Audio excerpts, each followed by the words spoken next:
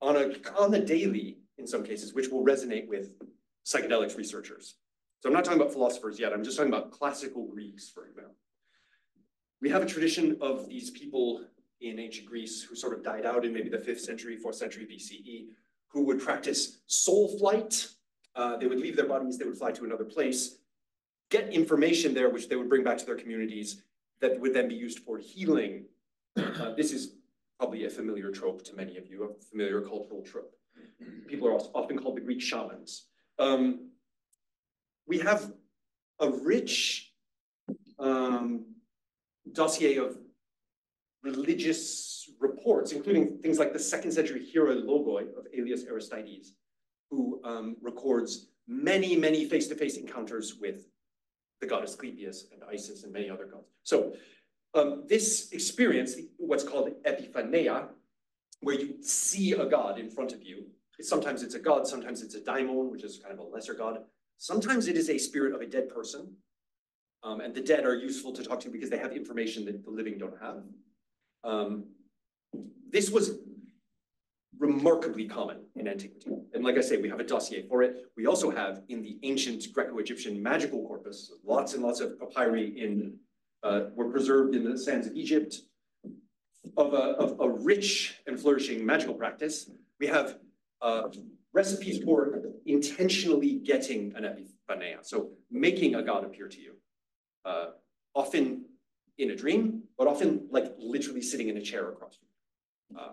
And we know people did this. We know people saw gods all the time. Also of interest, perhaps, to people who work on psychedelics, or encountering ancestral spirits. This is something that a lot of modern day plant eaters would resonate with, or weird entities that you don't know quite what they are, or you try to figure out what they are after the experience. And then last but not least, you all have read about the Eleusinian mystery cults.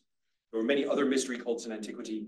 These cults are interesting to us in a number of ways. They reliably would produce an experience, like a transformative experience. The Eleusinian mysteries were famous for producing an experience whereby people went to the cult, they were initiated, and afterwards they lost all fear of death. Now, this is already resonant with a lot of psychedelic research, right? People who have an experience and go, oh my God, I didn't realize death was an illusion. And then I ate that heroic dose of whatever, and then it was completely clear that death is not a big deal for whatever, however you then frame that. This was produced reliably in the Eleusinian mysteries, year after year, for thousands of people, and we still don't know what happened. But we do know that they all drank this potion at the beginning called the Kykeon.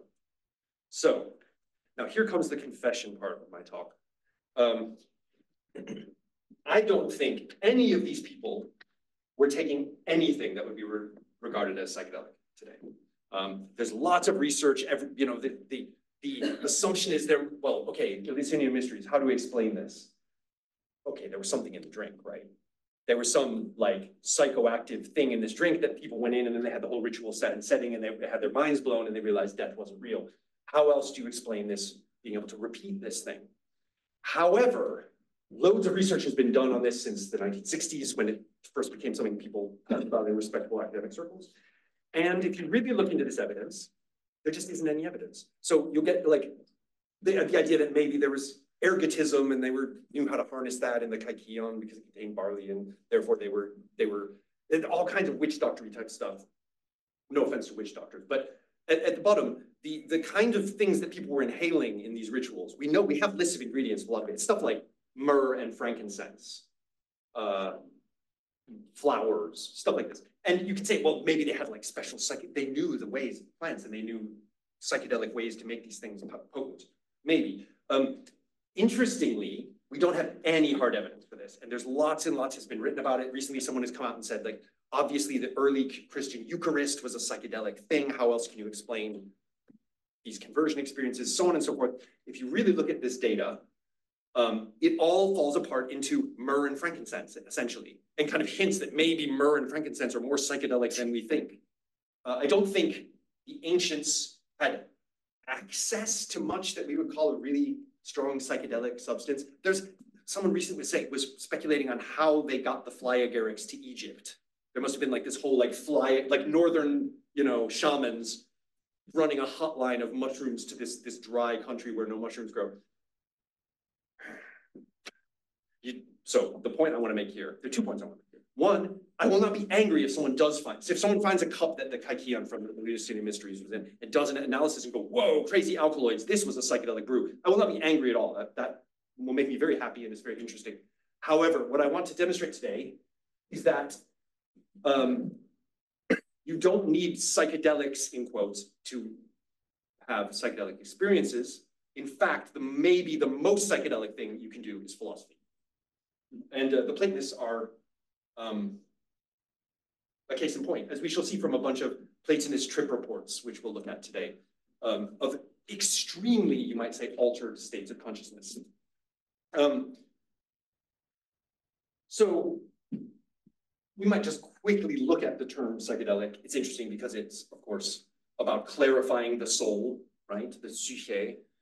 Now, the notion that there is such a thing as a psyche, a soul, that is separable from the body, in principle, it enters the main philosophical discourse precisely in Plato. You can say Plato invented the soul, perhaps, in the modern, in the sense of a unified organ of consciousness. There's a lot in Plato's forerunners, like the Pythagoreans and the Orphics, that feeds into that. But because Plato also invents philosophy as a term, philosophia, another thing that the ancients all say, Pythagoras was the first person to talk about. In terms of our written record, Plato is the first person. He invents philosophy, and in philosophy, he starts talking about a thing called the soul. So, playing with etymology a little bit, it seems like a good place to start looking for psychedelic things, right? He's invented this thing called the soul, he's told us about it, and he's into clarifying its contents, understanding it, understanding how epistemology works, understanding how the soul can interact with the body and all this other stuff. So on the basic etymological level, of course, Platonism is, of course, going to be psychedelic, but you all know that that's not what we mean by psychedelic in the general run-of-the-mill conversation. We mean, among other things, well, you probably have all had methodological conversations up to your ears about what we mean by psychedelic, and probably heartily sick of it. So I won't even try to get involved. But I will just say this, and these are kind of the main points I want to make today, which I'm going to then flesh out. So that was preamble. Now we're getting into the main talk. So I don't mean Platonism, ancient Platonism is psychedelic in this kind of haha etymological sense. I mean it in these specific ways. Plato, the philosopher from Athens, provided a framework of thought which some of his followers in later eras used to journey to realms of immanent reality lying behind our reality, or normally invisible but part of reality, a non-physical place where meaning is a self-revealing truth act, where time and space simply do not exist, where overpowering visions of light seem to have been a major component of experience. This was what a Platonist philosopher was aiming at, and they did it. Some of the followers of Plato also developed techniques, also of interest probably to some psychedelics researchers, seemingly borrowed and adapted from the more widespread magical culture at large, for encountering gods and other entities face to face. And they did so routinely. And last but not least, finally, a few Platonists both theorized and practiced an ascent journey into inner space. It might interest some of you to know that the first reference in the Western canon to going inward, to traveling inward, is in the Platonist philosopher Plotinus, and we'll get back to that. The very quotation in which he invents the idea of going inward for the West. The idea of traveling inward first appears in known literature in him, and the idea that this inward journey was an ascent terminating in a place utterly beyond anything describable, a kind of nothingness which lies at the root of all reality, or alternately a state of utterly undifferentiated consciousness with no contents, with no affects, with nothing but a consciousness. This, I think, is probably of interest to psychedelics researchers, right? So for all three types of these psychedelic experiences, the noetic ascent journey, the divine encounter, and the ineffable ascent to the one beyond being, we have trip reports. And so that's what we want to talk about today. But first, a little bit of boring history.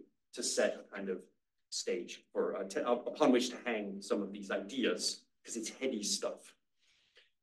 Plato of Athens, of course, as you all know, lived from the 430s or thereabouts, the 420s BCE, until about the year 348, 347 BCE, the height of the grandeur of classical Athens.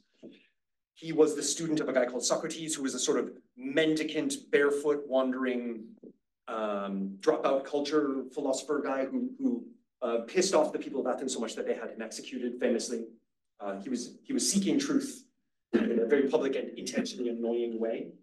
But Plato didn't follow Socrates' model and not write anything down and just go out and do philosophy in public. Instead, he chose to write fictions. He invented a genre called the prose philosophic dialogue and took a bunch of people from Athens of his day and from Greece of his day, like actual people, some of whom were dead, some of whom were actually still alive at the time, and just put words in their mouth, made them into characters in these dramas, and made them try to get at the truth and have arguments with Socrates and stuff like this. So a very weird and tricksterish way to promote the philosophy. Now, Plato is often understood in the sort of annals of what you might call modern analytic philosophy as a dry, almost, one might say, almost dick-headed rationalist. And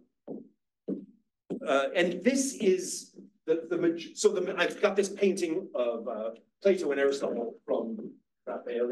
I'm not a big fan of this painting, but ancient Platonism is not a very visual culture, so you don't really get much visual stuff. But we see here Plato gesturing up and Aristotle gesturing down, or Plato saying the ceiling needs doing and Aristotle saying, no, it's the floor, we've got to do the floor, whatever they're, you know. The point here is that the image of Plato, the idea of Plato until very, very recently, has been of Plato the manic, mystic, inspired, prophetic figure who's maybe does magic and is about divine possession and mania. The idea of Plato, the dry metaphysical arguer, is a very, very recent minting. In fact, you can't trace it much before the 18th century. So that's something to keep in mind. The idea of Plato, the guy who's going, wah! That's how everyone understood Plato until recently, right? So maybe we can crack the Plato was a boring, quote unquote, rationalist. If he is a rationalist, well, he is a rationalist in the philosophic sense, but that involves things like divine possession. So that's our picture representing that whole tradition. Now, Plato set up a philosophic framework in his dialogues, these works of his, that I will argue today was a framework which could be pursued in search of highly psychedelic experiences or self-transformation things. The Platonists wouldn't necessarily call them experiences, especially because there's no word for experience in ancient Greek or Latin, but they would call it a transformation which is both epistemological and ontological, because epistemology and ontology are inseparably linked in Platonism. So I'm not making any claims about Plato's own positions, and I feel like I'm a kind of weirdly agnostic about what Plato means, partly because he is a trickster who writes dialogues in which the only time he ever appears in the dialogues is when someone says, where was Plato? Oh, he wasn't there. So he's like playfully saying, I wasn't even there, I'm absent, right? He's not there. There's no authorial voice in Plato. We don't know what Plato thought, but he did set up a framework for thinking which led to a psychedelic philosophical way of life in antiquity. That's my claim. And what are some of the aspects of thought that come from Plato that are so psychedelic? Well, the first of all is that the famous Platonic theory of forms is totally psychedelic. So the idea of the theory of forms is, first of all, it never appears as a theory in Plato's dialogues. You have to reconstruct it. You have to decide what it is. But the idea is for things like thinking or language or even existence of individual things with continuity, like a wall that stays a wall. It doesn't like, it's not a wall and then you look away and you look back and it's a cat, right? For any of that stuff to happen, there must be immaterial, incorporeal, I should say, eternal, unchanging verities. These are forms. What exactly they are is much debated and was much debated throughout antiquity. But these are the forms. They have to exist for anything else to exist. They're the kind of sine qua non of thinking, of communication, and so on. Now, what adds to the psychedelia sort of side of this is that this theory, which is argued about in very dry terms in some of the dialogues, is also very influentially expressed in the dialogue, the Phaedrus, as a place. Well, in the Phaedrus, you are in this flying chariot with two horses, one of which is unruly and one of which is well-tempered. But if you can get your well-tempered horse to be the dominant horse, it will take you up in the train of the gods in a geocentric cosmos. So the Earth is in the center, and then you have the planetary spheres. And when you get to the outermost sphere, if you have like supreme effort, that's the gods have gone on ahead, but you're trying to join them. And if you can just poke your head out of the outermost sphere, you will see the world of the forms. You will see these eternal verities. It's a world of light. It's a world of like visionary, overwhelming beauty. And that's where the gods are feasting on nectar and ambrosia. Obviously, you want to join them, right? So this is a goal of the Platonist philosophers, to fly out of the cosmos to a place, a noetos topos, a noetic place, also called the plane of truth that exists outside the cosmos. Okay, that's an influential and very psychedelic image of what the world of forms is like. And then we remember that it's not a world, it's part of everything, and come up with a theory based on that. The Phaedo, also the dialogue where Socrates dies, where he commits suicide on the order of the Athenians, and has his final chat with his friends and colleagues. In that, he talks a lot about eternal verities, forms, in that dialogue. And along with proving in a number of ways that there must be a place where souls were between before and after death. So before and after life and death. So in other words, it's often called an argument for the immortality of the soul, but it isn't. It's an argument for a place where souls hang out, a topos. Again, he gives a very, very psychedelic, visionary account of the true Earth. You might think you know what the Earth is like, but it turns out the Earth, the true Earth, which is much bigger than our Earth, and our Earth is like nestled inside it in all these weird chasms with mud sloshing around and all kinds of stuff, is a giant, shining, multicolored dodecahedron, and that the true people, who might be our higher selves, live on the surface of that Earth while we're inside it, and much else to interests people who are interested in kind of visionary, weird accounts. Then we have, very importantly, the Republic of Plato, and especially a work called the Symposium, which is a drinking party suffused with homosexual eros, in which it turns out that homosexual eros can be harnessed to ascend, and ascent is key here, to ascend from individual beauties, like you, sir, are very beautiful, if I may say so. And I see you, and that's great. But what I have to realize then is that actually all of you people are beautiful. There's a beauty in everyone. And what is the common thing? There must be something that it isn't like the symmetry of your nose, fantastic though it may be, nor is it the genteel angle of repose at which you sit. It must be something that transcends all these kind of gestural and symmetrical things, something like beauty in itself. That's what I want. That's what I'm really in love with. That's why sex with boys, which is Plato's normative, kind of framework for like what you want to do sexually.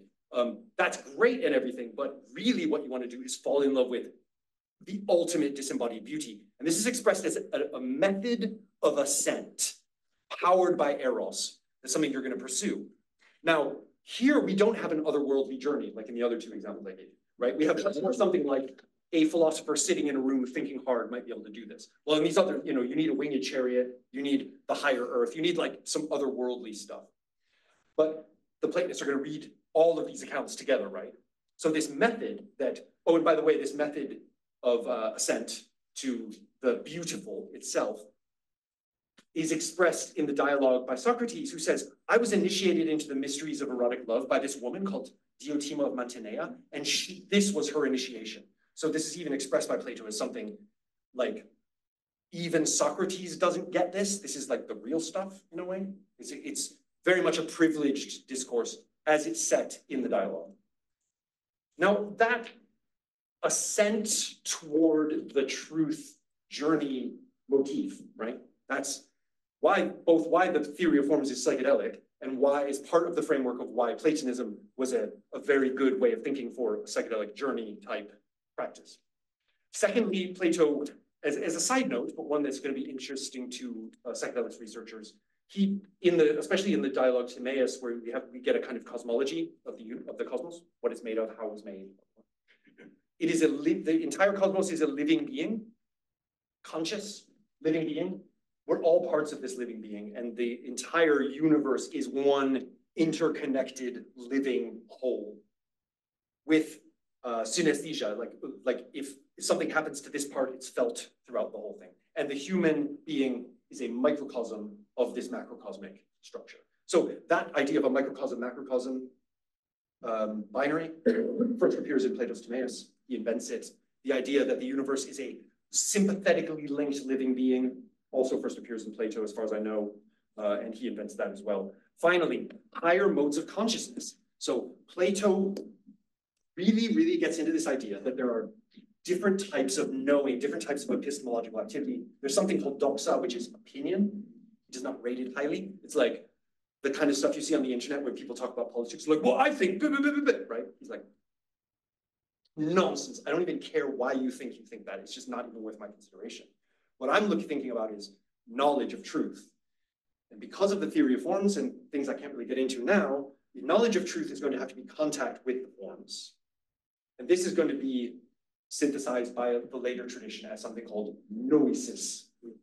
So nous is a word that's often translated as intellect, but it's nothing like we mean by intellect. I'll get into what it is more like in a second. Noesis is the action of doing nous. It's what you engage in if you are cognizing noetically. And the things you are going to cognize are the forms, which are noeta. They're noetic things, noetic realities.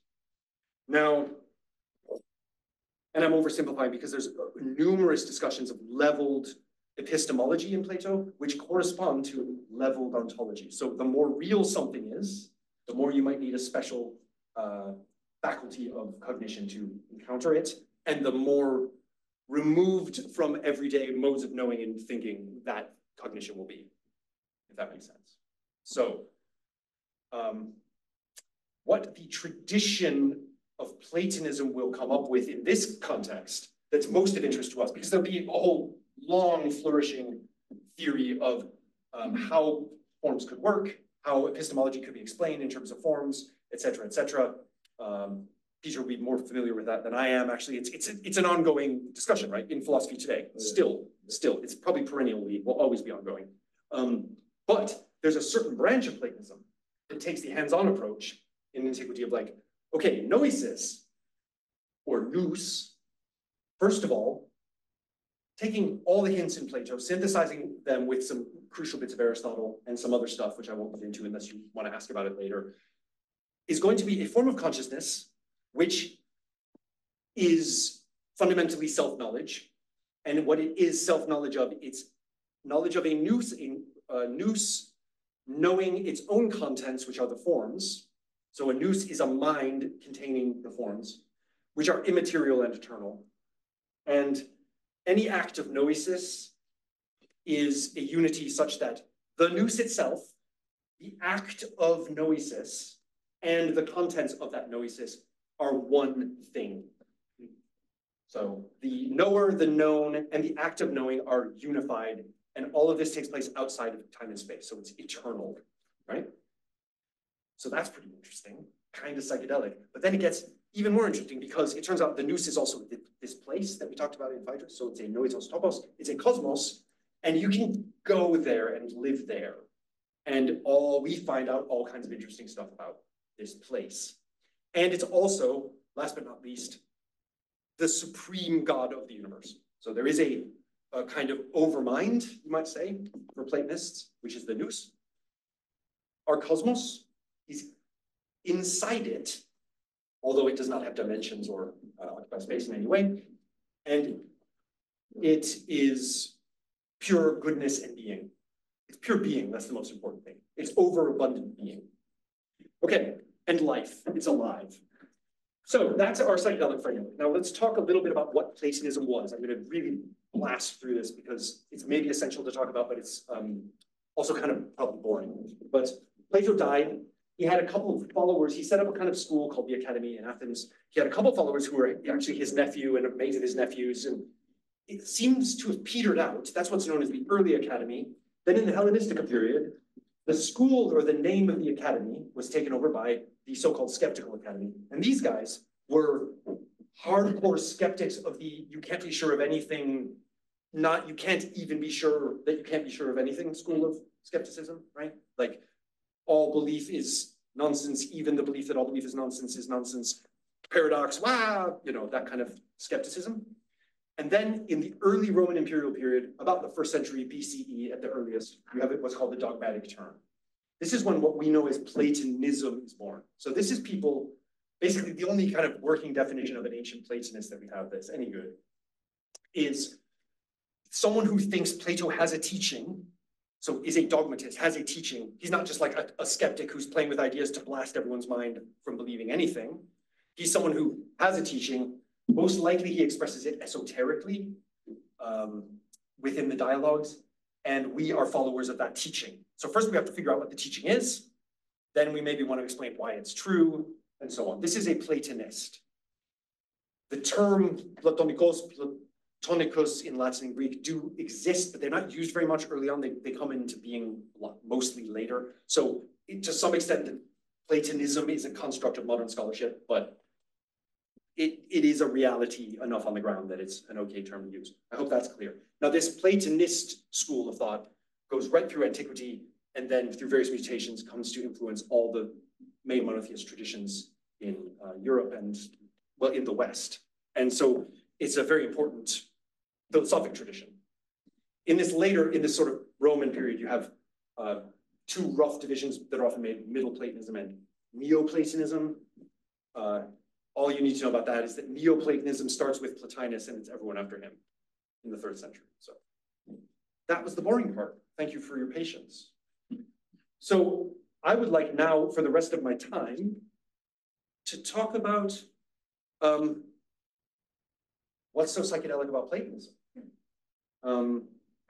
Because it's really more psychedelic than psychedelic in a lot of ways.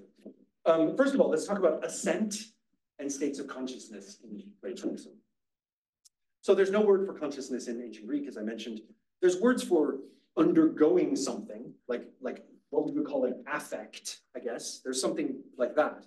But there's no word like Erfahrung or consciousness like we have in modern European languages. I don't think people really thought in those terms.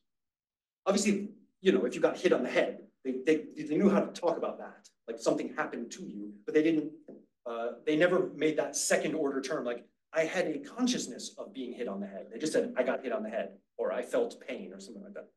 Significant, actually, for what's to come.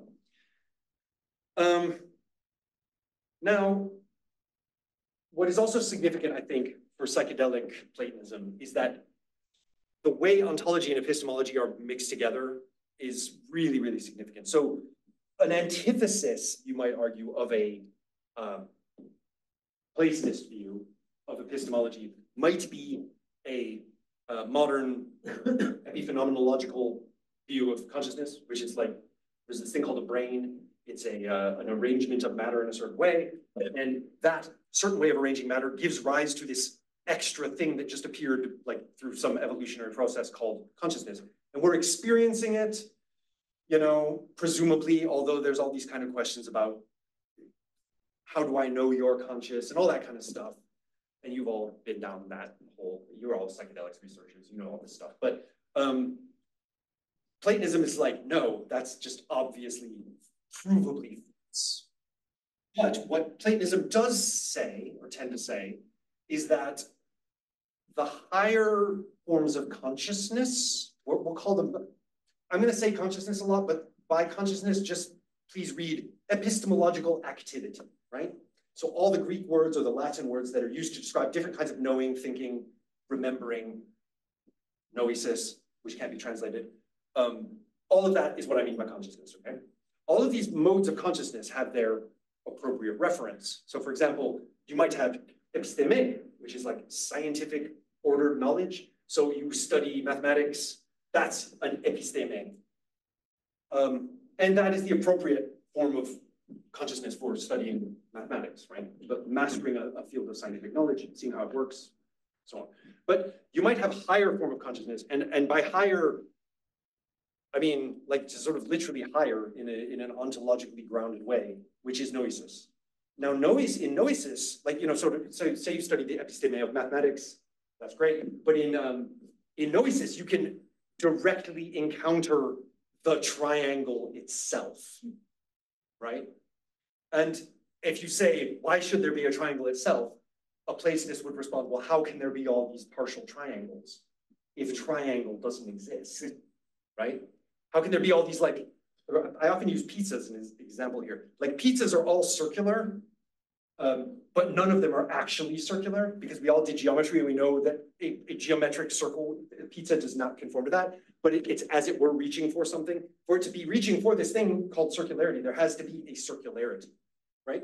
If you do noesis, well, not, I mean, in some sense, become the circle, because in the act of knowing the circle, doing noesis of the circle, there is no difference between you, the circle, and the act of knowing the circle. And it's taking place eternally. But actually, all acts of noesis have, as it were, already occurred from the time-bound perspective because they're eternal, which is one to think about. So let's have our first trip report. There's a very, very interesting thinker called Philo of Alexandria, who is a Jewish philosopher from the 1st century BCE, straddling into the 1st century CE. He lived around the time like Jesus was around.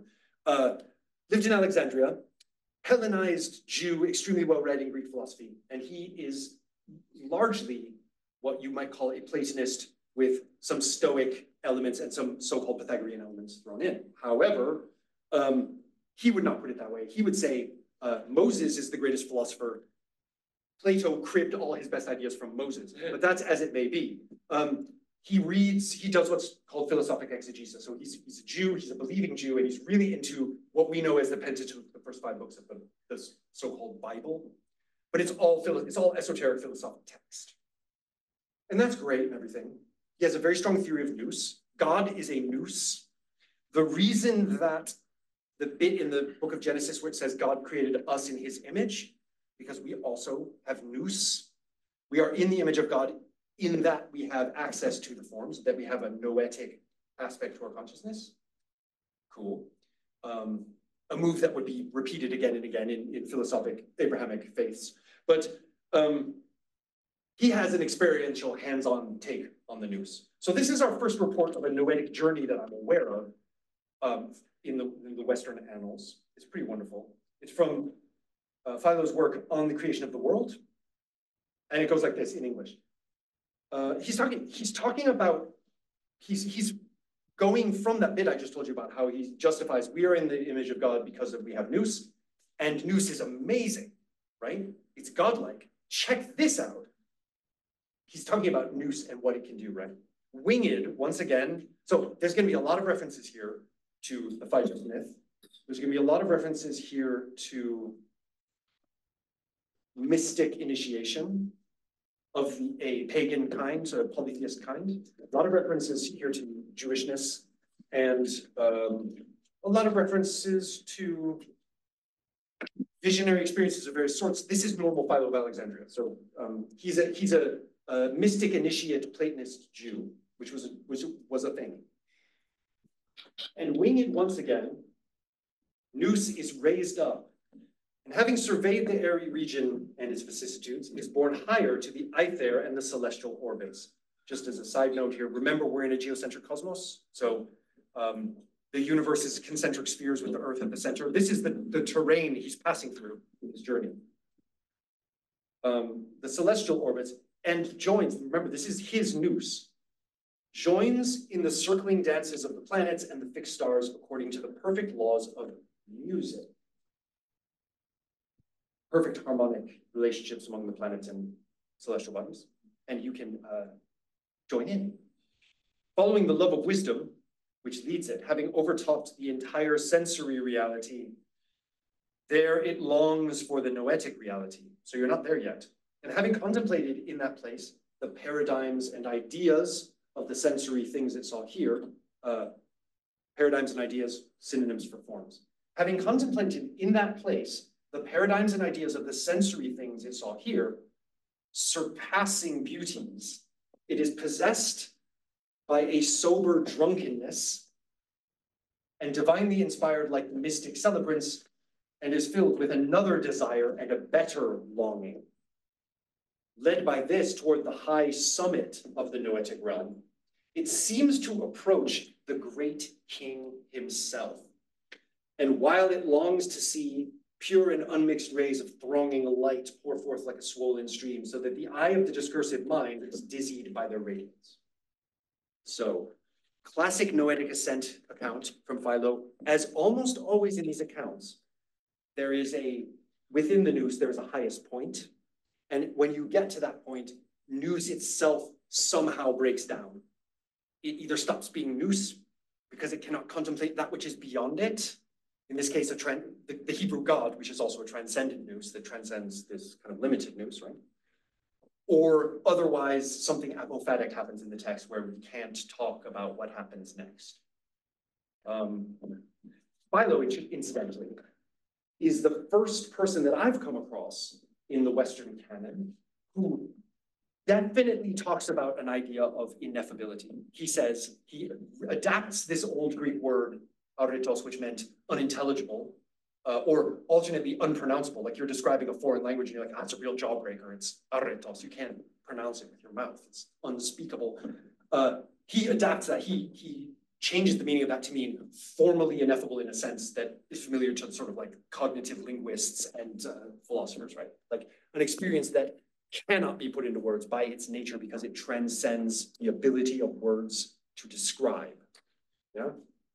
Now that is old hat for probably everyone in this room. Probably everyone in this room or anyone who works with psychedelics is very familiar with the idea of like trying to explain an experience and going, yeah, you know, or talking to someone else who's taken maybe the same very potent cocktail as you did and just going, and they're like, right, you know what I mean, but I can't say it. And then, yeah, this is very familiar. The notion of putting that into words, of saying there are things which are ineffable that cannot be put into words. This guy invents it, as far as we know, which is interesting, right? So that's what I take up as our first, that's one sort of trip report or a journey narrative from Philo, a very interesting one in my view. And there are other ones in Philo as well, which we can kind of use to back that up. And it seems that he had this experience quite a bit, this experience of going upwards through the cosmos, somehow participating in the movements of the stars and planets, and then encountering this divine nous. One is tempted to think of contemporary Second Temple Jewish apocalyptic literature, in which when approaching the divine throne room, the light and majesty of God is always so great that you basically can never quite get there. You have to stop in like the ante room or 3 heavens down or whatever. This is a trope. We don't have any evidence that he read any of this material, but if there is such a thing as a Platonist apocalyptic Jewish text, that's it, right? Now let's jump ahead a bit. We'll talk about Plotinus. In books on, Plotinus lived in the 3rd century, born in Egypt, lived in Rome. In books about mysticism, very significantly, William James's Varieties of Mystical Experience, Varieties of Religious Experience? Religious Experience, which is about mystical experience. Plotinus is taken almost silently as the paradigm of what it is to have a mystical experience. And that the whole pint, the 4 characteristics of mystical experience. One is that it's temporary. One is that it's something and something. And the other one is noetic, this N. So what does that mean? Well, basically it means what Plotinus says it means, although that's not what William James says. That is in fact what he's doing. Now, Plotinus is a deeply psychedelic Platonist. He wrote first-hand accounts of ascent. He's been to the noose. He wants to tell you what it's like, but he can't, so he does his best. And he's even been beyond the noose. Because for Plotinus, unlike the Middle Platonists earlier, like Philo, the supreme reality of the universe is not nous anymore. It's something called the one, but it cannot be called the one because no names can actually be applied to it. It's fully ineffable. It is unnameable. It's a pure simplicity, which is not even simple. That kind of thing. That's the sort of basis of reality. The nous comes from that, and that, the one, is the thing you really, really long for. When you've attained to the noetic reality and experience the noetic beauties and the eros of the nous, if you're a really philosophic person, you're even more horny for what's beyond, right? You don't stop there. You must keep going. And the encounter with the one is one of the most paradox-ridden and paradox-laden, apophatically expressed accounts of human consciousness that we have in the whole kind of dossier of thought. And he gives it a damn good try. For someone who says that this cannot be put into words, he's like, but I'll try again, and I'll try again, and I'll try again. Never quite get there. But I'd like to read what you might call a trip report from just the nous, just the lower level of what it's like. Remember I said the nous can be seen as a kind of place, a non-spatial, non-temporal place. What it's like to be there. This is where also the locus classicus for the idea of a journey inward. So there are specific spiritual practices recommended by Plotinus. They include stripping from the soul all that which is not the nous. So separation from the body. This probably took the form of mild asceticism, but it also took the form of a systematic way of thinking that just saw through phenomena to their essence all the time, such that your soul stops being a soul and becomes nous, which it already is. And he gives some really cool thought experiments, which I'd like to come back to one right at the end. But if you practice that kind of thing long enough, this might happen. Often, awakening to myself from the body and becoming separate from all other externals, going within myself, I have seen an extraordinarily marvelous beauty. Convinced then that this was far the better portion, I actually lived the best life and was assimilated to the divine. Establishing myself in that, I came to that noetic reality above all others and established myself there. That's the higher nous that I was talking about, that Philo was talking about as well. After this establishment in the divine, having descended from intellect, nous, to discursive reasoning, I am baffled by how I have now come down and how my soul has ever come to be within the body, when it has shown itself to be of such a nature by itself, even when in the body. So he's had this revelatory experience often, and it's going within, but then he has to descend. So it's clearly going up as well in some way. It's an ascent. And when he finds himself back in normal, what we probably today would just call normal consciousness, because we like to psychologize everything, he's like, what is going on? This doesn't make sense to me, because I've seen the true beauty, I've seen the true reality, and this reality just doesn't seem real. I'm waking out about it, right? Interesting from the perspective of psychedelic research, I would say. And if anything can be described as a paradigmatically psychedelic account, it seems to me that that would be in that book like the Uxbridge reader of psychedelic trip reports or whatever. Like, you'd have to have Plotinus at the beginning, you know? Now, there's a bunch of other stuff in Plotinus that's really weird about the nous. So it's a world, it's a place you go, it's a place he goes all the time. But you might think, ooh, it sounds like some kind of static heaven where everything's just frozen because it's like eternal verities and there's nothing really going on. But it turns out that you have a body there. Your body is like an eye that sees in all directions simultaneously. There is communication between other people in the nous and gods in daimones. You can talk, you can communicate with other entities there, but not with words. And this is pretty cool. We like that eye thing, right? Like it's an eye that sees in all directions at once. But we have this really wonderful account of a complete synesthetic experience. So it's not just an eye that looks in every direction. It's all of the senses functioning all at the same time as one sense, like a hypersense, and experiencing all possible objects of sense at the same time. So imagine listening to all music that ever could exist at once, and smelling every smell that could ever exist at once, and all of that in one experience. He tells us what it's like. That is to say, to seek the origin of, okay, this comes into philosophical discussion of what an animal is. That's the context, but he's about to go synesthetic, so let's follow him there. To seek the origin of an animal is the same as to seek the origin of life, and of universal life, and of universal soul, and of the eminently universal nous. There being no poverty or lack of resource there, all things there being full and, as it were, seething with life. Okay?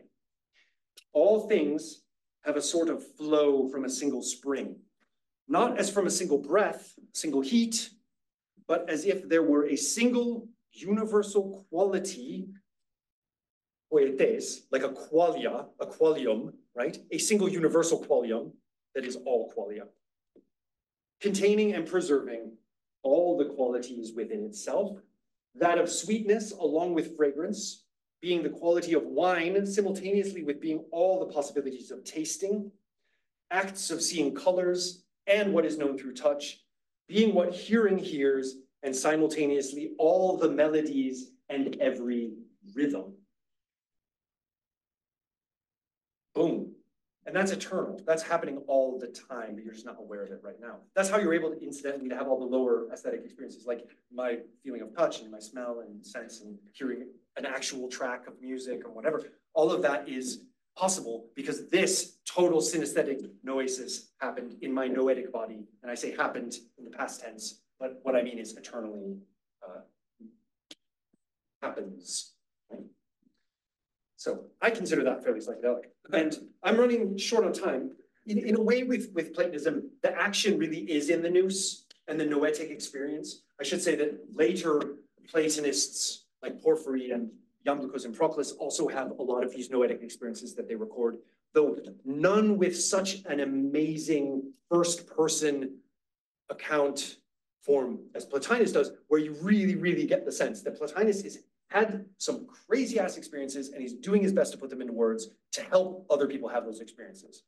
And as I mentioned right at the end, he's gonna help us because we're gonna do one of his spiritual exercises.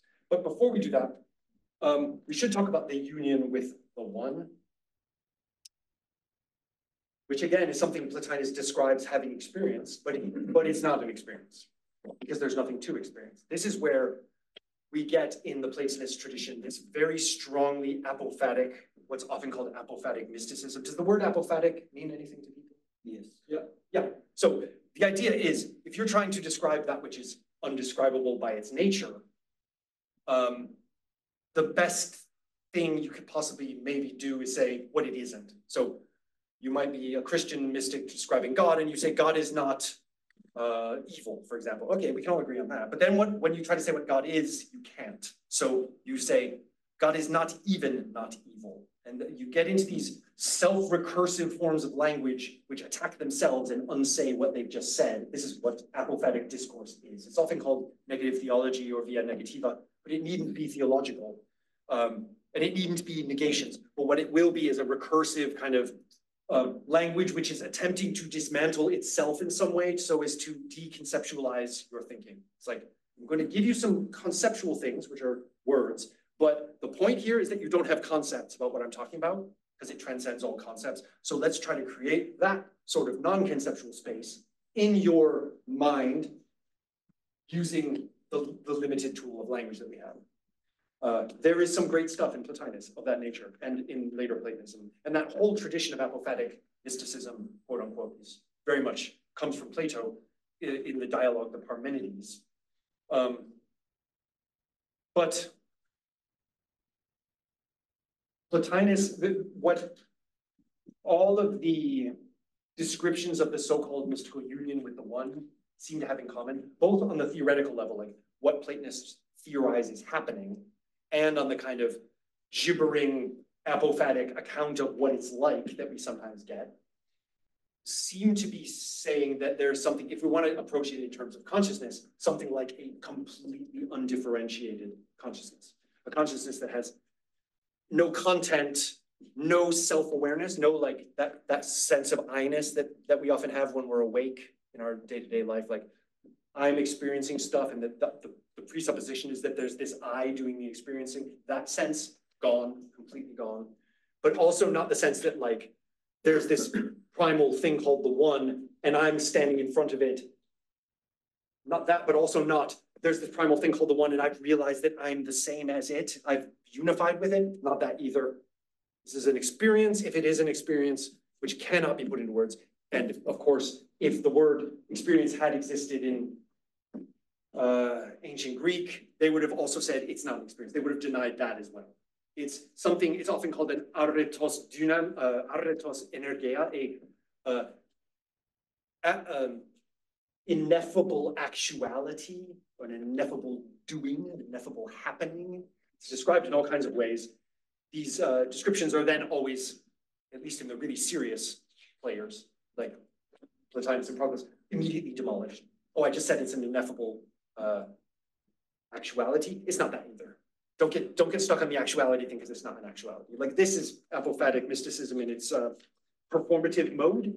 Plotinus is a master of this, and Iamblichus and Proclus especially is a master of it in a completely different way. Now, that is pretty trippy stuff, I would argue. And however, I haven't even talked about talking to gods and dead people yet. So I will just spend maybe 5 minutes, if I can impinge on your time, and say that later Platonism, after Plotinus, but also happening during Plotinus' time, developed also something called theurgy, or the hieratic arts. And these guys were very much into doing ceremonies, what would be called ceremonial magic by a lot of observers, but they call it philosophy, or they call it the hieratic art. It's an adjunct, it's a wing of philosophy. It's like a sub-branch of philosophy. And one of the things you could do with this, one of the things you can do is purify your soul, which makes the ascent we talked about earlier easier. So you might think, if you're going to ascend to the nous, you need to get rid of concepts and strip your body. This stripping I talked about, the aphyresis. You might need to strip away like extraneous ideas to get to the true root of things. Yeah, yes, but also you need to like do some rituals to actually purify your soul in a very concrete way. So they're doing that. They're making statues come alive, which is pretty interesting. But maybe the most psychedelic thing they're doing is causing gods to appear in to the actual physical eyes in front of them. And among the many, many wonderful descriptions we get of these epiphanei, they're usually just hints. But the great philosopher, the great Syrian Iamblichus, gives us like a typology, what the different orders of non-human person look like when they appear. So, in brief, I declare that their manifestations, these are different non-human persons, are in accordance with their true natures, their potentialities and activities. Or as they are, so they appear to those invoking them. In other words, the gods don't, for Iamblichus, don't take on like costumes or something. They really appear to you. They display their activities and manifest forms in agreement with themselves and with their own characteristic signs. But to distinguish them individually, the appearances of gods, theoi, are uniform. Those of daimones are varied. Those of angels, so Iamblichus has a much more elaborate fauna of non-human persons than earlier. Like, he's absorbed angels from the Semitic creeds and archontes from other things. So there's a lot of kind of critters in the universe. Angels are simpler than those of daimones, but inferior to those of the gods. Those of archangels are closer to divine principles. But those of archontes, if you take these to be rulers of the cosmos, who administer the sublunary elements, are varied, but structured in an orderly manner, and so on and so forth. I invite you to check out this passage because it's long, and it is a proper, like, bestiary style introduction to what non-human persons look like when they appear to your actual physical eyes. It's detailed, it's full of like ways of making this happen. Also, I would argue, kind of psychedelic. and interestingly. Now, you don't have to make gods and daimonists and stuff appear to you. So they can also just appear to you. They can come in dreams, for example. They can come during rituals unbidden. And that's equally real. But what is interesting is that these late Platonists developed a whole ritual science, ritual practice for among other things, bringing on these sorts of visions. Do we have any evidence that they were doing psychedelics in any way, shape, or form while doing these things? Nope, except that they were burning a lot of stuff. There was a lot of incense. Who knows what was in the incense? Well, we actually know sometimes what was in the incense and it wasn't anything psychedelic, but who knows? They also used, we know for a fact from hints in Iamblichus that they used light, shining lights on surfaces, and used something called photagogia, leading the light. They use the image of the light kind of flickering as a means of seeing gods, which reminds me of, for example, the formative experience of Jakob Böhme, who saw a light glinting off a pewter vessel and had a life-changing experience that he then spent the rest of his life interpreting. That was his mystical moment, as it were, right? So glinting lights often, I think James even talks about this actually, often do lead to these very intense sort of peak experiences among people. It may be that they were intentionally exploiting that. There's a lot more that can be said about all this stuff, but I do need to shut up now and take your comments.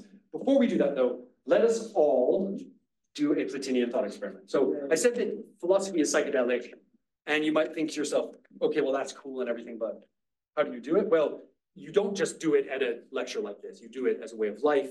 It involves every aspect of life as the ancients did it. It involves your diet, it involves how you live, your marriage, your money, everything. It's the whole religion, the whole gamut is part of philosophical way of life. So you're not going to just get there by doing a little, like there'll never be a Platonism mindfulness meditation movement where you just strip away all that stuff and just do the Platonism, right? That's not going to happen. But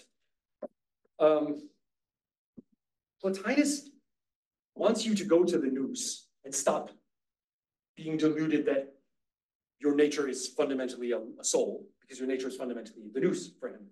Incidentally, the nous is, maybe needs to be emphasized, it's not a bunch of intellects. There's one intellect and we all access the same intellect. So in a sense, our natures are all one, this one overmind, but we also have individuality. It's part of why it's also paradoxical, but he does give us thought experiments for trying to use discursive thinking, what we're using right now, because I'm using language which takes place sequentially in time and space, and you guys are understanding my language sequentially, ideas following each other. This is called dianoia or logismos. That doesn't exist at the level of the nous because the nous is non-discursive. It all happens as it were at once. But he does give us some thought experiments for trying to imagine what the nous is like using dianoia, right? So using the tools of rational thought to try to destroy rational thought is maybe one way of it, or try to supersede it with a higher form. Now, this is a really cool thought experiment. It's really hard to do. And it's something you can maybe, if anyone's intrigued, you can go home and just like try this out, see what happens. Let us then apprehend in our thought, if you'll all join me in doing this to the best of your ability. It's non-denominational, so if you're like a particular faith or whatever, it doesn't matter. It's not going to be, well, it does invoke the nous as a god. If you have a problem with that, you probably don't want to do this. Let us then apprehend in our thought this visible universe, with each of its parts remaining what it is, without confusion, gathering all of them together into one as far as we can. So easy part one, right? We imagine absolutely everything that exists, everything, imagine all of that as one reality, one universe. Easy, right? So that, when any one part, it was easier probably in the geocentric days when the universe was, the cosmos was quite small. It's harder now, but still, anyway, that's what you have to do, so get on with it. Then,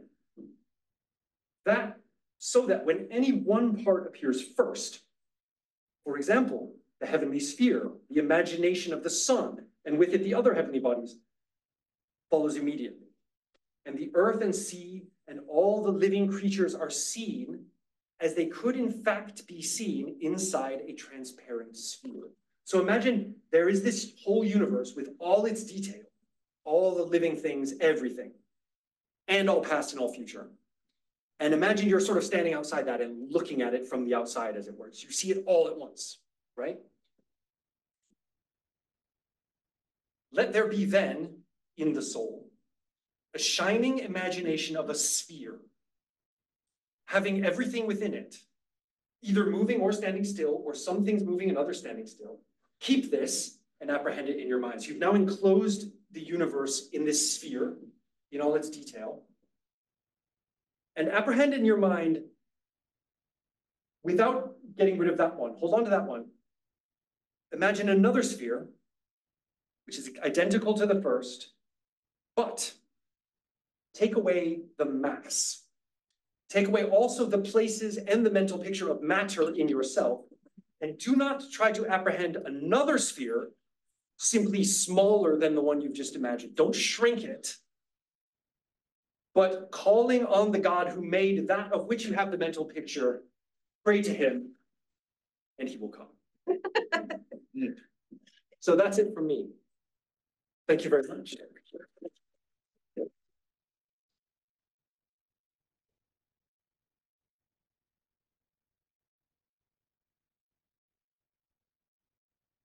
Not easy, right? Yeah, thanks very much. Very fascinating. Questions? Yeah, can you pick the questioners, or Yeah, would you like me to? Yeah. Doctor. That was awesome. Thank you very much. I was conflicted a little bit at the beginning about circular systems and versus hierarchical ones and chariots moving forward, but you solved it for me. The answer is pizza. So thank you very much for triangling that circle. Right on. Also, I mean, maybe got some thoughts about that, or any Platonic forms, and how you might have addressed that, the pizza problem. Also, if you could talk at all about the Renaissance reemergence of Platonism, and the Medici and the Platonic Academy, if that exists. The first question is really interesting, but I don't want to say what I think you mean. Tell me what you exactly mean. Oh, right. I don't know what I mean. It's okay. I'm merely latching on to a noetic. Right. Right. Well, in order for us even to be talking about pizzas, there has to be a noetic pizza. It has to exist. It's impossible otherwise that this conversation could be even taking place, apparently.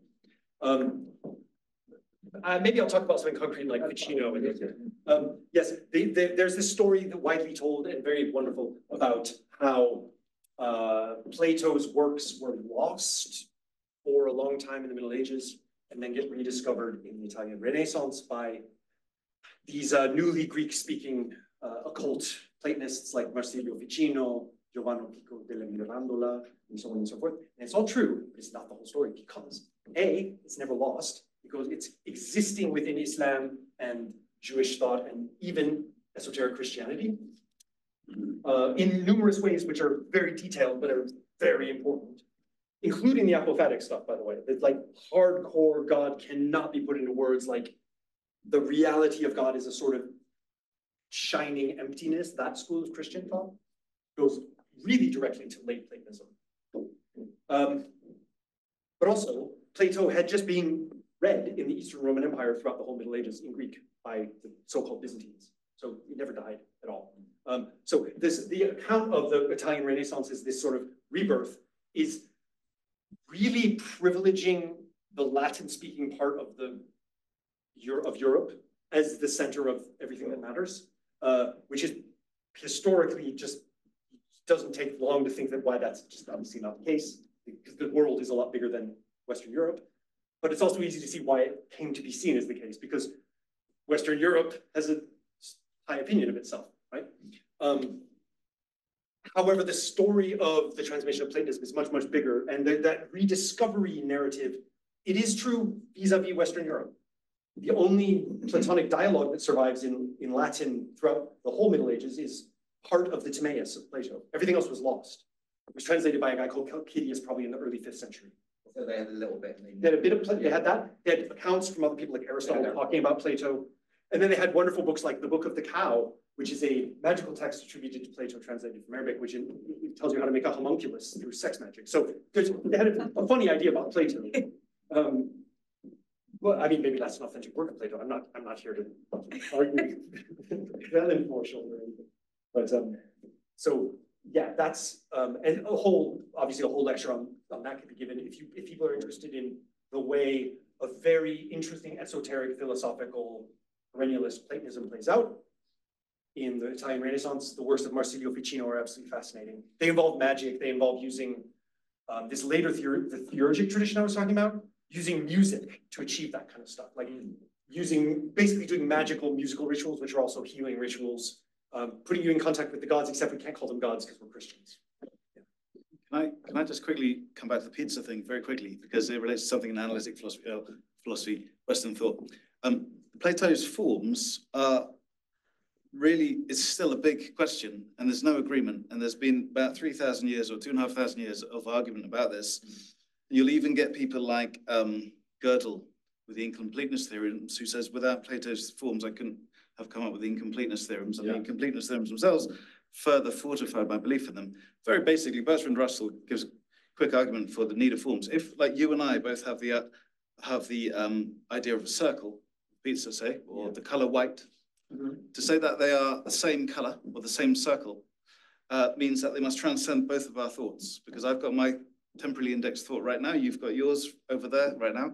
They're not the same, obviously, they're numerically distinct, but they're qualitatively identical. So then the argument is, well, therefore, what is the ontological, what is the being of that circle?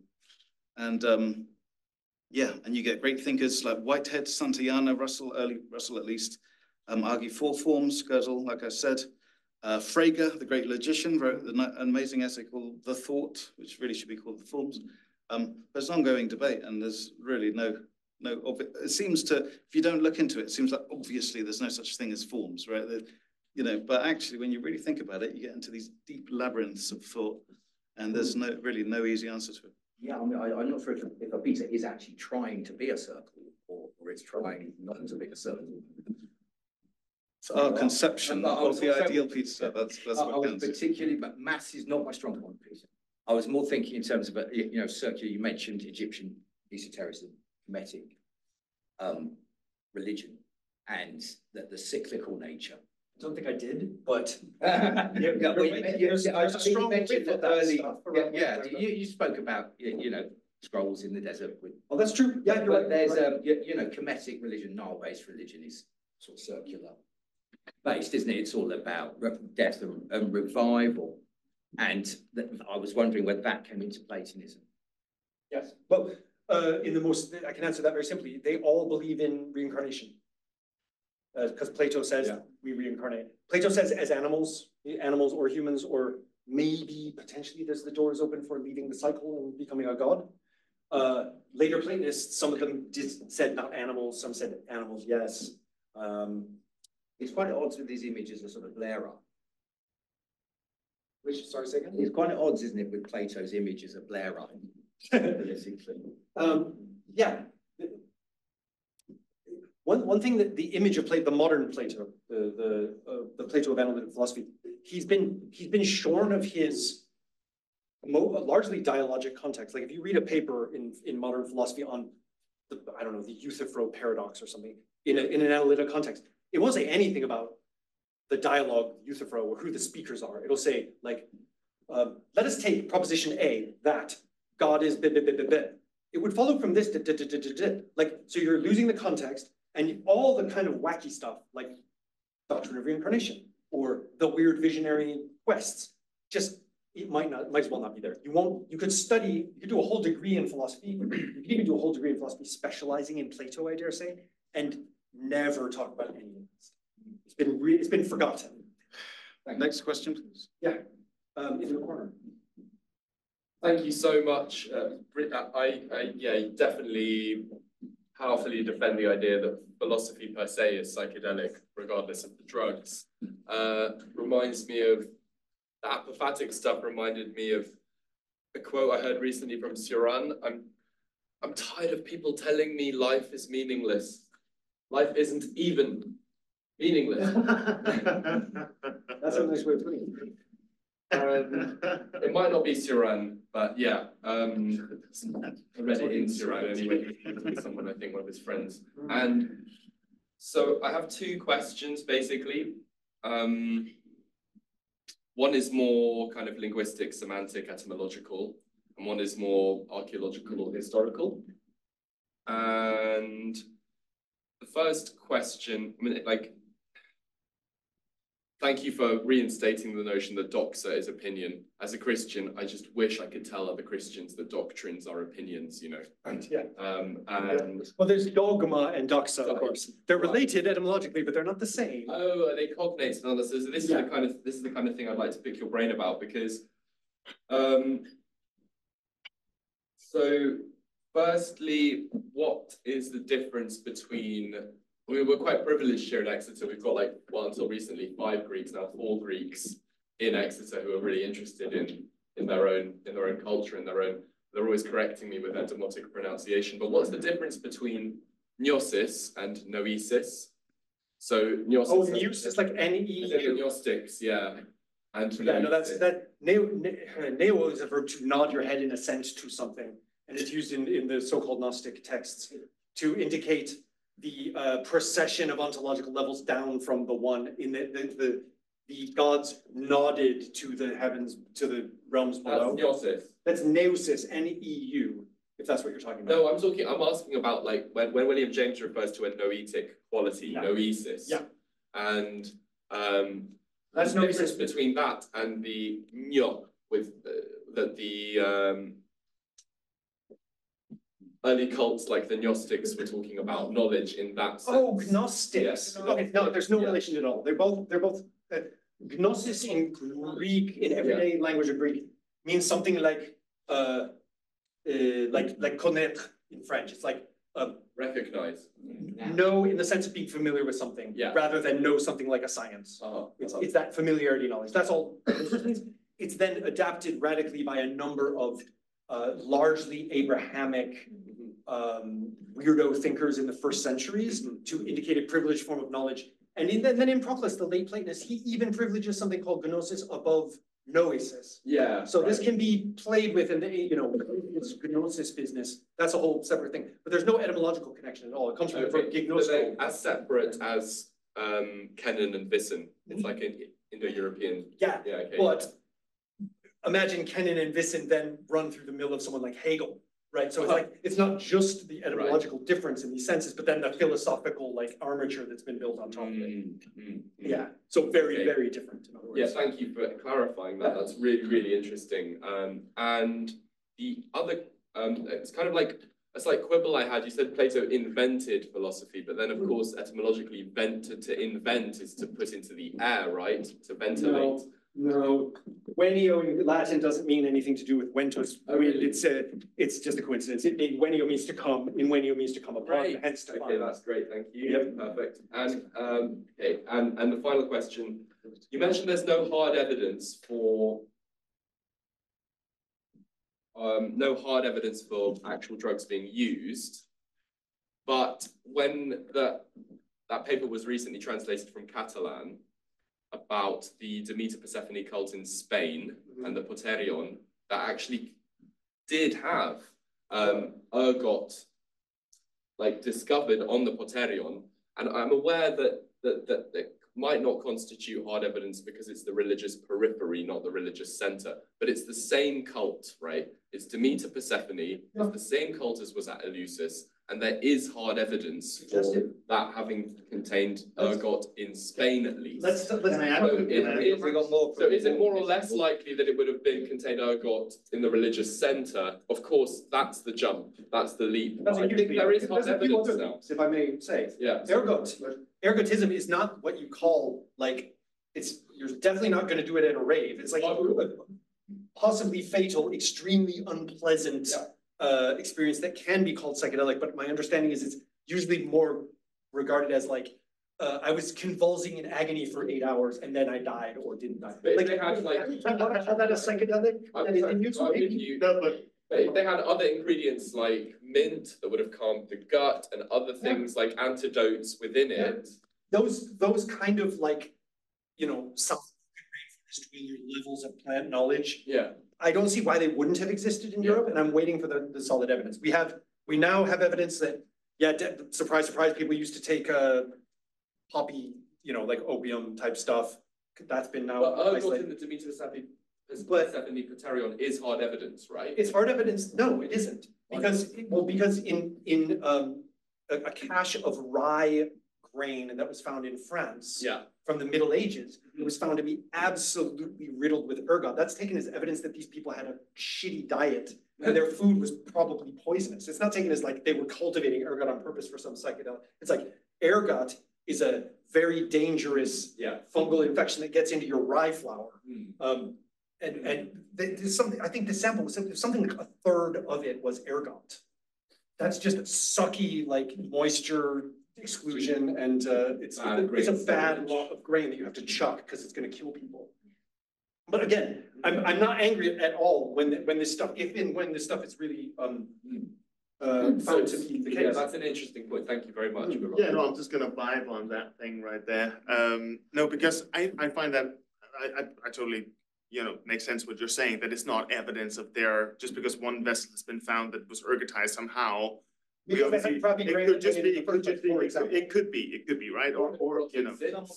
But celebrating the mysteries at home. But there's something still to that question of whether they had or didn't have. I mean, I know that's not what your whole lecture was about. Your lecture was about the spiritual practices and so on, and their you know, Plotinus and so on, their description of that.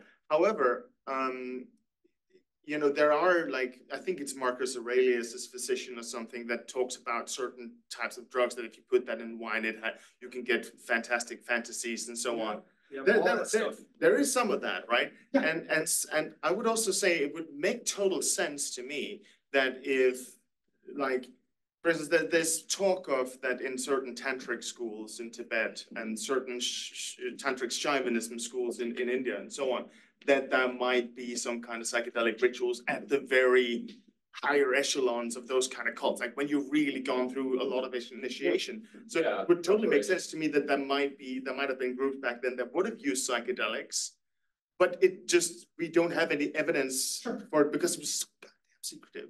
You know? Yeah, well, like the part of the mystique of the rituals of Eleusis is that we don't know what the hell happened, and that's because it was so goddamn secret. Epopteia seems to have been quite what Aristotle refers to as pathein, right? Which is not knowledge. It's more like we get probably the closest mythology, empathy, that path, it's probably the closest word in ancient Greek to experience, actually. Experience, exactly. Yeah. So you know, with all of these philosophers talking about the pathein of the Epopteia and Eleusis, a follow-on question from that for me is, so in Exodus 11, there's a very intricate list of plants that are psychoactive and synergistic for the incense and for the anointing oil for the Mashiach and people of Israel in the Holy of Holies.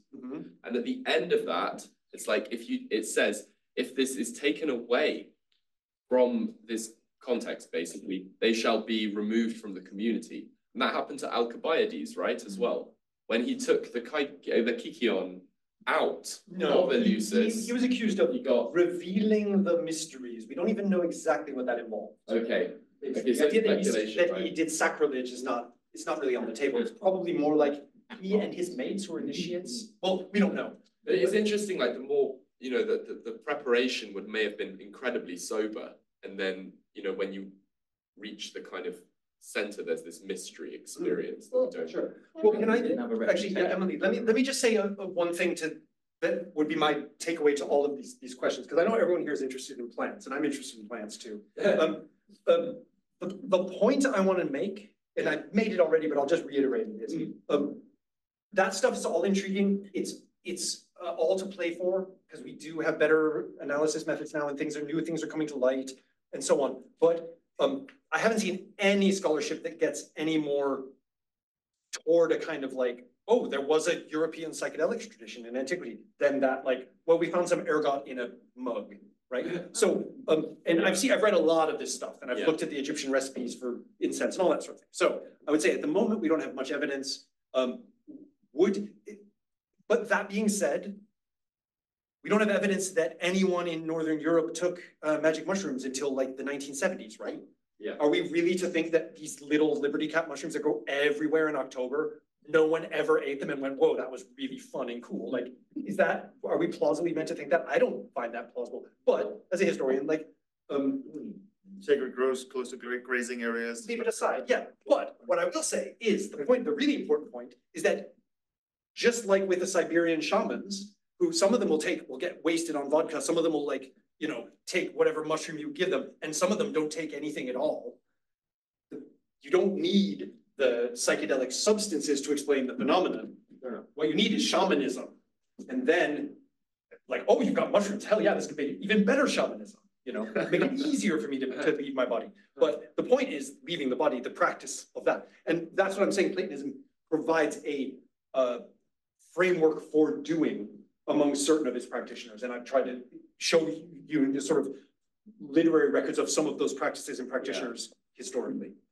Yes. Right, yeah, it seems more to the point to me that there's the philosophic way of life that's somehow going to alter your body's ability to pick up these signals. We were talking about the mind as a radio. Does it talk about the body, the role of the body in veiling or helping you access the noetic truth? Thank you for reminding me, by the way. I will say I have a catalogue raisonné bibliography of suggested further reading, which is going to go up online allegedly. And so people who are intrigued by different topics can check that out. There's a book that's just come out in Germany called Körperlichkeit, like bodiliness in late antique theurgic Platonism. So that's the book you want. Okay. But yes, there's the subject of the body in Platonism is huge.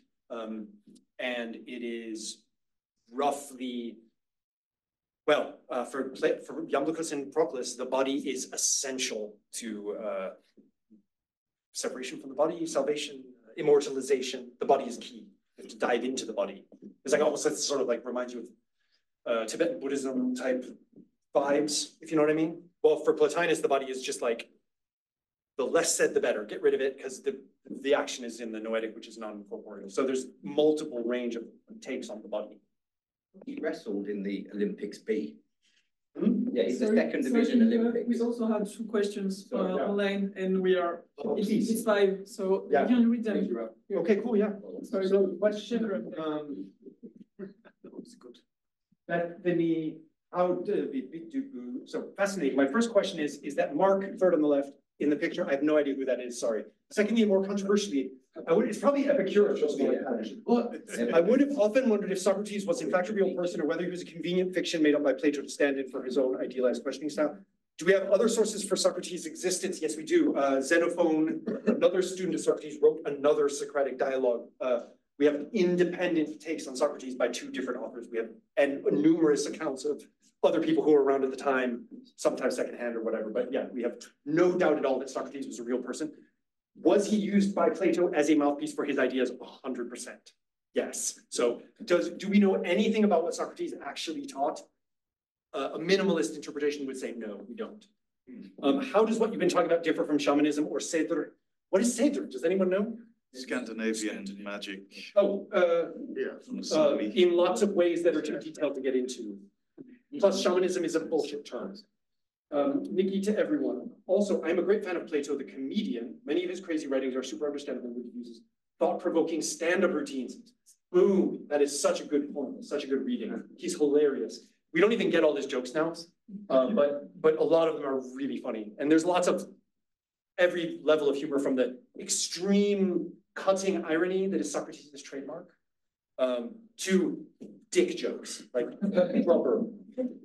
Are there more questions? No, it's it. No, thank you very much for the questions, online people. Thank you for tuning in. And thank you guys for questions.